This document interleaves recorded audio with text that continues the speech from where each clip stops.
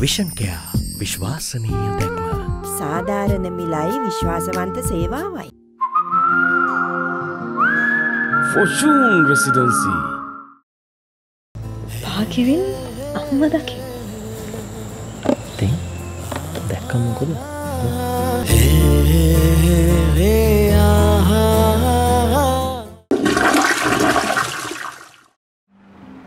එතකොට දැන් ඩේටා ඉවර වෙලාද සිග්නල් හමාර වෙලාද ජංගමය පරණ වෙලාද මොකක්ද? වාසනා මට ඔය වර්තමානිකව දකිද්දි මට හිතෙන්නේ ඒගොල්ලෝ හරියට මේ 0.7න් පටන් ගන්න අංකයක් වගේ කියලා. ඒගොල්ලන්ගේ සිග්නල් හමාර වුණාම ඩේටා අහවර වුණාම ඒගොල්ලන්ට මේ හුස්ම ගන්න බෑ වගේ ඒගොල්ලන්ට දැනෙන්නේ.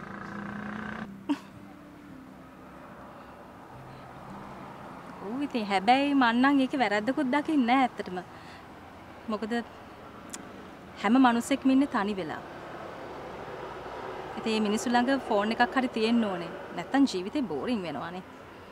එතකොට මේ මිනිස්සුන්ට FB එකේ හරි රවුමක් ගහන්න පුළුවන් නේ. මම නම් ඔය මුහුණු පොතට මං කැමතිම නැහැ. ඇත්තද? වාසනාව දන්නවද? ඔය මුහුණු පොතේ වැඩිපුරම සැරිසරන මිනිස්සු කවුද කියලා?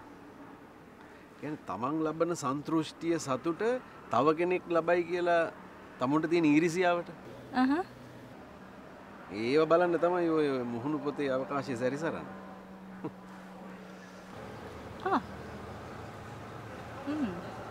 පඬිතේට ඒ දණ්ඩ යන්න බෑ කියලා කියනවනේ. හැබැයි ඔයා කවදා හරි දවසක FB account එකක් හැදුවොත් මම සකර්බර්ග්ට පර්සනල් රිපෝට් කරනවා මෙන්න මේ අකා වත්ත වටේ ඔයාට බැන ඉඳලා දැන් account එකක් හදාගන්න කියලා. හරිද?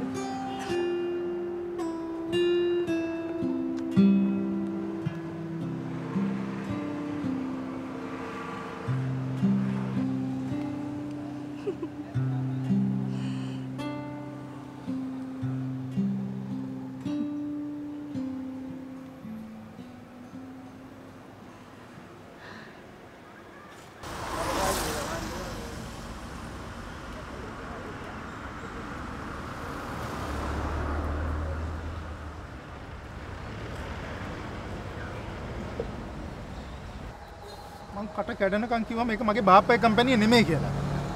කොයි ඔෆිස් එකේ වැඩ කරන උනුත් කොහොම තමයි. උන් බෝලේ දාලා බලනවා. WhatsApp එකටයි Messenger එකටයි මැසේජ් දාලා බලනවා. උන් බලාපොරොත්තු වෙන රිප්ලයි කාපු නැත්නම් උන් ෂේප් එකේ අතහැරලා දානවා. අපි දැනගන්න ඕනේ ෂේප් එකේ උන්ව කඩේ යවල අපේ වැඩේ කරගන්න. අනේ මට බෑ ওই කඩේ යවන වැඩ කරන්න. ආස නැහැ.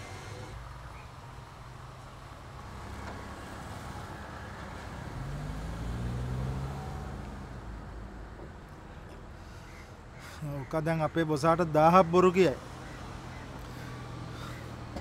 මම මොකක් හරි බැලන්ස් එකක් ගහ ගන්නම්කෝ. මොකද බැලන්ස් කරන්නේ? ඇත්ත කිය.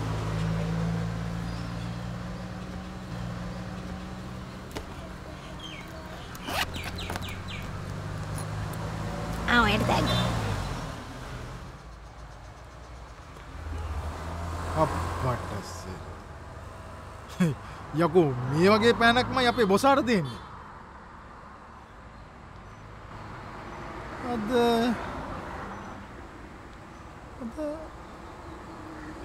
අපි යාළු වෙච්ච දවසත් නෙමෙයි. මගේ බර්ත්ඩේ එකත් නෙමෙයි. ඔයාගේ ටිල්ටෝ පාගල්ලේ මට මෙලෝදියක් තේරෙන්නේ ඇත්තටම අද මොකද්ද මේ විශේෂ දවස? මේ විශේෂ දවසක් ඕනේ දන්නේ ආදරය කරන එක්කෙනාට තෑග්ගක් දෙන්න. ඔක ඔය තියාගන්න. උදේ ඉන්ටර්විව් එකේ කම්පැනි එකේ ලොක්ක මතක් වෙනවා. බොස් නෙමෙයි ඉන්ටර්විව් දවස මතක් වෙනවා. බොස් සුක්‍රියා. දැන් මොකද්ද අපි කරන්නේ?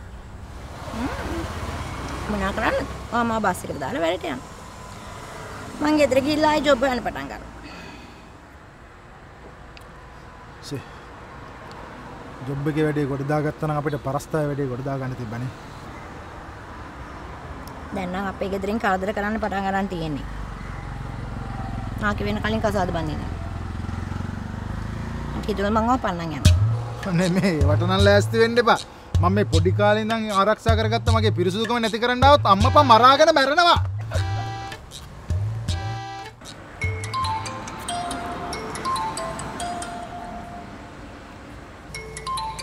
කවුද? උදේ ඉන්ටර්විව් ගේ ඔෆිස් එකේ. ආන්සර් කරලා ස්පීකර් දාන්න. හෙලෝ. morning miss. මිස් ගංගු රෝෂණී සමාධිවා කරා මිස් නේද?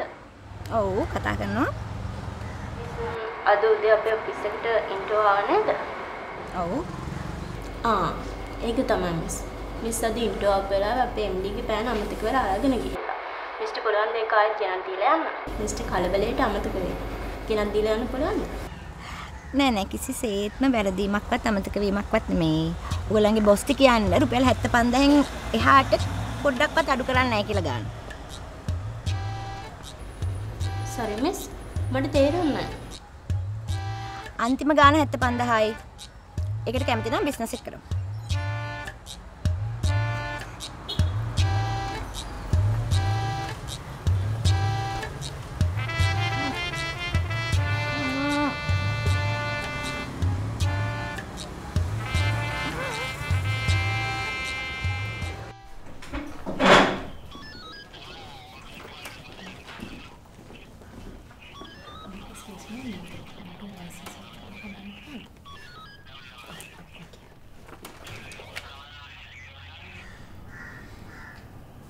තාම විමර්ශන කටයුතු සිද්ධ වෙන හින්දා මේ ළමයට අපිට විස්තර කියන්න නම් බෑ. කොහොමද අපි හොයාගෙන තියෙනවා සමින්ද කටුනායක එයාපෝට් එකෙන් ෆ්ලයිට් එකකින් එළියට ගියේ නැහැ කියලා. කොහොමද අපි මේ සමින්දගේ කේස් එක ගැන දිගටම පරීක්ෂණ කරනවා. තවම කිසිම කෙනෙක්ව අත්අඩංගුවට ගන්න බැරි වෙලා තියෙන්නේ කොහමද? චමින්දගේ යාළුවෝ ඕන තරම් සාක්ෂි දුන්නානේ. කවුද සැකසයි තින්නේ කියලා.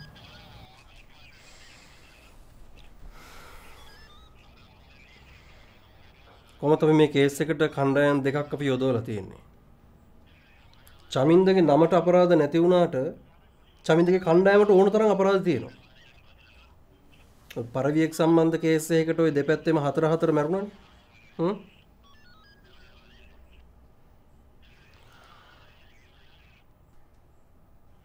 අපිට ඉක්මනට මේ අත්අඩංගුවට ගන්න පුළුවන්. දැනට තියෙන ආරංචි අනුව මේ අය ගමෙන් පිට වෙලා ඉන්නේ. සමින්දට මොකක් හරි කරදරයක් කියලා හිතෙන්නේ නැද්ද?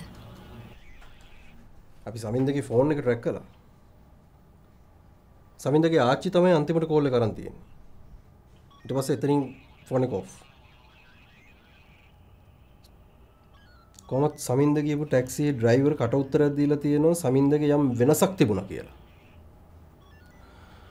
කොහොමනත් සමින්දව අපහු කටුනායක එයාපෝට් එකෙන් බස්සලා තමයි මිනිහා ගිහින් තියෙන්නේ.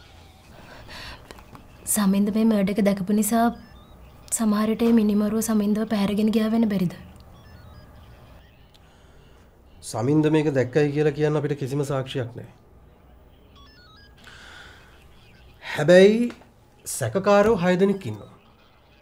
අපිට මේ එක්කෙනෙක් හරි අත්අඩංගුවට ගන්න පුළුවන් වුණොත් අපිට මේක විසඳ ගන්න පුළුවන් වෙයි. මේ ළමයාට චමින්දව හරි සමින්දව හරි අන්තිමට හම්බුනේ කවද්ද? තියෙන ඇඳුම්වල අලුත් පෙනුම රැකගන්න කම්ෆර්ට් මූඩි භාගයකින් කලක් පවතින අලුත් පෙනුමක්. Fortune Residency. ඩබ් සමග ඔබත් වෙනස අත්විඳින්න. හඳුන්වා දෙන මිලිලීටර් 100 පවුච් එක දැන් රුපියල් 400ක්. සමින්ද දවුදේ මට කියලා යන්න ආවා. අපේ ගෙදර මං හිතන්නේ ආ පැය 2ක් විතර හිටියා. චමින්දව නමට දවසට දෙපාරක් තුන් පාරක් හම්බෙනා පාරදී. හැබැයි එම ලොකු කතා බහක් නැහැ. ඒ උනට දන්නවා මායි සමින්දය අතර සම්බන්ධයක් තියෙනවා කියලා. ඒක නිසා හොඳට hina වෙලා යනවා. හොඳයි. චමින්දගේ ෆොටෝ එකක් තියෙනවා නම් පොලිසියට එවන්න. අපිට පුළුවන් සෝෂල් මීඩියා පබ්ලිෂ් කරන්න. සමින්දගේ චමින්දගේ අතර තිබිච්ච සම්බන්ධය මොනවා එකක්ද? චමින්ද සමාජයට චන්ඩියෙක් වුණාට සමින්දට පණ බයයි. සමින්දත් මල්ලිට හරිම ආදරෙයි. ඔය අම්මයි තාත්තයි නැති වෙච්ච දවසේ ඉඳලා ආච්චියරෙන් ඒගොල්ලන්ට වෙන කවුරුත් නැහැ. ඒක නිසා ඒගොල්ලන්ගේ සම්බන්ධය ගොඩක් ලොකු එකක් සර්.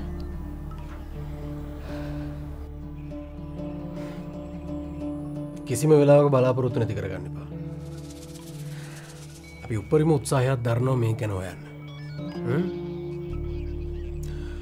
මේ ළමයාට හරි ආච්චිට හරි මොන විදියකින් හරි කෝල් එකක් හරි පණිවිඩයක් හරි සමින්ද දුන්නොත් පොලිසිය දැනුවත් කරන්න. හරි සර් මං ගිහින් එන්න. හැබැයි සර් මට හිතෙන්නේ සමින්දට මොකක් හරි කරදරයක්.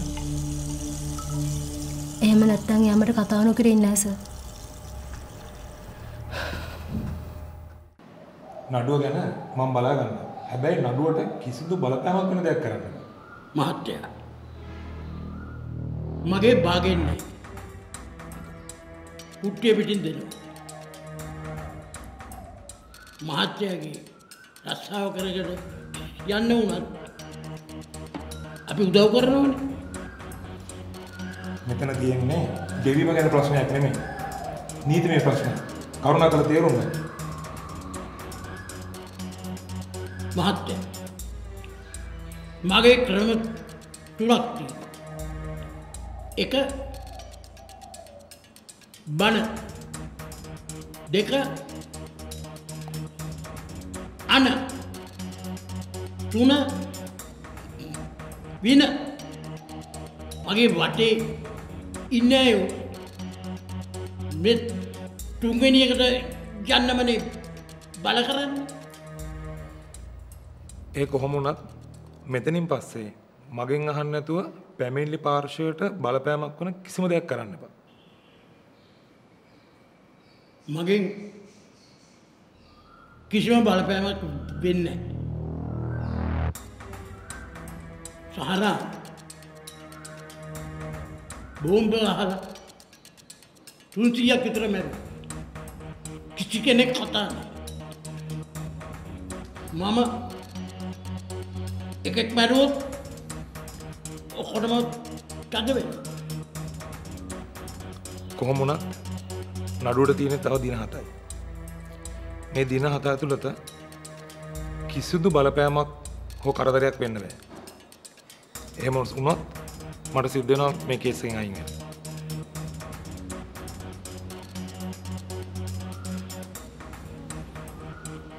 මගෙන්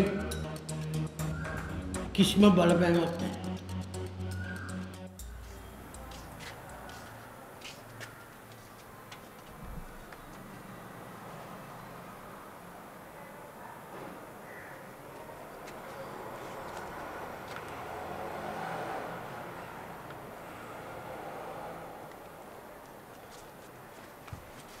යකෝ මම මේ කරන වැඩ ලොක්කා දන්නවනම් මයි කකුල්ලෙන් උස්සලා පොලේ ගහයි යකෝ. ඔබ දන්නවනේ මෙයා බෙල්ල ගහලා යන වැඩ බං. අඩෝ මේ බ්‍රදර් උඹ ඔය අදන්නේ මට පොරොන්දු වෙච්ච ගානට වඩා වැඩියෙන් ගානක් කඩා ගන්න නේද? කො මේ බිස්නස් එකක් කරනවා නම් ඒකට අවංක වෙන්න. ඔරෙත් තුන ප්‍රතිපත්තියක් කියලා තියෙනවා. ඒක මතක තියාගන්න හරිද? හඳුන්වා දෙන Glow and Lovely Gram 15 pack එක රුපියල් 199කට. Fortune Residency.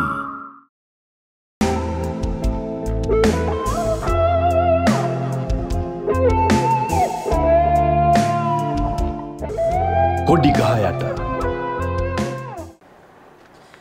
ඒ උඹට කියන්න බං මම ඉස්සෙල්ලා වැඩ කරපු ගරාජ් එක මේකට වඩා ලොකුයි බං. අඩුම වාහන 100ක්වත් තියෙනවා. හැබැයි ඉතින් මං විතර නැති හින්දා සික්කට ගේමක් ගහලා ගතමන්ට් එකක් දුන්නොත් වැඩේ කරගත්ත හැකි. ඔබ මොකද කියන්නේ? අඩෝ බ්‍රදර් උඹ දෙයියේ නෙමෙයි යකෝ දේවාලයක්. එහෙනම් වැඩේ කන්ෆර්ම්. උඹට 10යි සික්කට 10යි. ඕකේ බෑ. සික්කට 10යි. මට 1500යි. මොකෝ ඔය වැඩේ කොහෙන් හරි ලීක් කළා මම මාටුනොත් එහෙම ඉර යන්නේ මමනේ. හරි. වැඩේ කන්ෆර්ම්.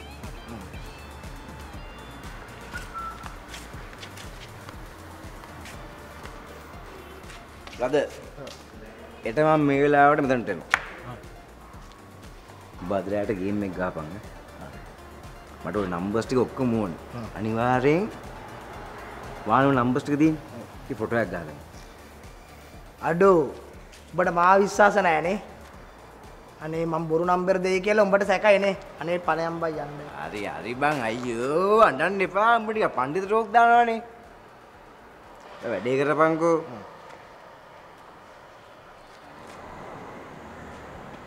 බ්‍රදර්. මේ වාහන දන්න බං කොච්චර කාලයක් කරනවද බං? බලපන් කු තියෙන විදිය. මේ වාහන භාගයක් හැදෙන්නේ නැහැ බං. මේ අමාත්‍යංශවල වාහනනේ බං. පොඩ්ඩක් කැඩුනද ගෙනත් දැම්මා. අපරාධ සල්ලි බං. ඉතින් අපරාධනේ බං. මේවා මචං කෑලි කරලා දෙන්න තිබුණේ පංචිකාවතර බං වැඩේ ඉවරනේ බං. සල්ලි අම්බානක.